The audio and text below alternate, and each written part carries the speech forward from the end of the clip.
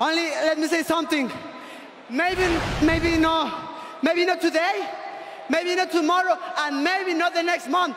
But only one thing is true. I will be champion one day, I promise.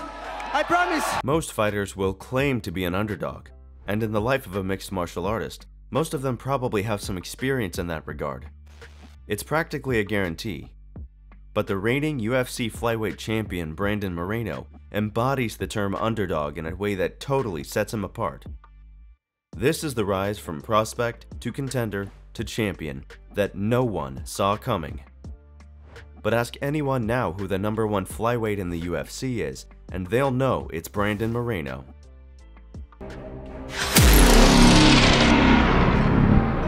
Nothing about Moreno's earliest years in the sport foreshadowed what would follow. His childhood was spent in his home city of Tijuana, Mexico, where he was born to a family of modest means, parents who ran a piñata business. By the age of 12, he was drawn to an MMA gym simply because he felt that he needed to lose weight. Towards the later years of his adolescence, it was clear that MMA was his calling.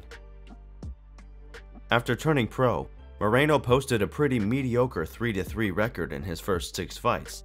Not a terrible run, but not the type of form that would suggest that Brandon was a major prospect.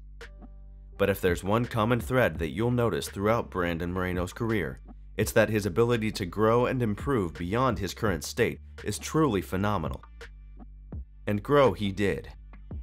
All of a sudden, an uninspired 3-3 run led to an 8-fight win streak and a spot on the all-flyweight season of the Ultimate Fighter.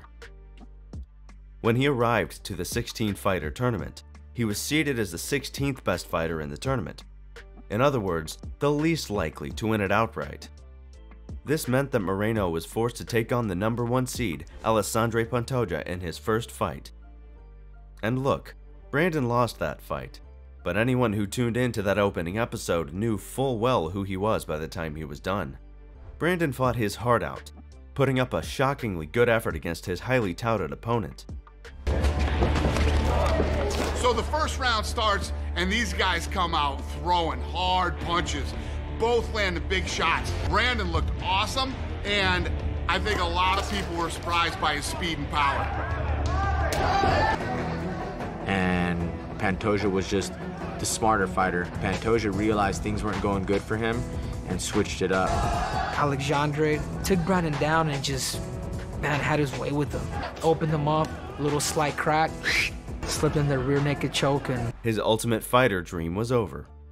But even though he was technically the 16th seed, Dana White and UFC saw enough to be excited about and signed him. Over his next 4 fights, Moreno proved that he did in fact belong in the UFC, going 3-1 with some solid performance against impressive opposition. There was something likable about the guy. He had a hard-nosed, never-say-die attitude that you just had to root for, but a second loss to his old rival Alexandre Pantoja seemed to put Moreno's limits very much into focus. And when the UFC were flirting with the idea of axing the flyweight division altogether, the 3-2 Moreno seemed like an easy pick for an early cut. So the UFC released him from his contract. And for 99% of fighters, that would have been the end of their UFC story. But here's where Brandon Moreno truly began to show his character. A promotional debut in the LFA saw Brandon take on Maikel Perez for their flyweight title. Moreno won by TKO in the 4th round to take home the belt. However, the real prize would soon follow.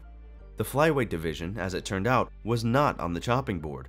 And when the UFC decided to make a return to Mexico City for a fight night event, signing the 25-year-old Moreno seemed like a total no-brainer.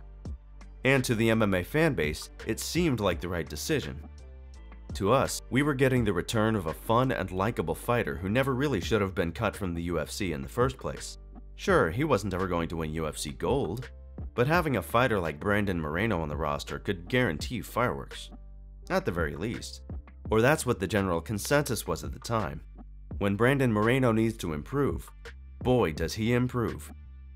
And after scoring a draw with the formidable Askar Askarov in his first matchup, he just kept getting better and better. Going 3-0 against 3 of the division's finest, Kai Kara-France, Jussier Formiga, and Brandon Royval. Before anyone knew what was up, This guy, who was rated as the lowest possible seed on the Ultimate Fighter, was competing for a world title. 18 months before this, the dude wasn't even fighting in the UFC. But you could erase all of this doubt from Moreno's past, and he would still be little more than an informed contender being served up to the most powerful flyweight knockout artist who ever lived. People doubted Moreno when he signed on the dotted line to take that fight, and even as he walked to the cage to compete against Davidson Figueiredo, few, if any, saw him as anything more than a placeholder contender. What happened next was truly shocking. Fight 1 was the greatest back-and-forth brawl in flyweight history. A truly commendable effort from both men that put Brandon Moreno's name on the map. It was judged a draw due to a point deduction for the champion, but we all learned a lesson about this ever-improving talent on this day. However, Moreno was not done with his improving just yet, far from it in fact. When the inevitable rematch was set, Brandon showed up twice the fighter he was for their first pairing, dominating the champion in every facet of the fight on his way to a stunning third-round submission. All of a sudden, the UFC had its first Mexican-born champion, and the fighter who had been counted out on so many occasions in the past had finally turned in the performance of a lifetime. But his hard work was not quite done, forcing Brandon to earn interim gold with a finish of Kai Kara-France to book his place in there with Figgy for round 4. That fourth fight wasn't as thrilling as their first, nor was it as confident or definitive a finish as we got in their second. But by the time Brandon Moreno forced the doctor's stoppage in the third, we knew who the best fighter was. We knew who the best flyweight on the planet truly was. This was an underdog story for the ages, and as things stand, these flyweight contenders are going to have their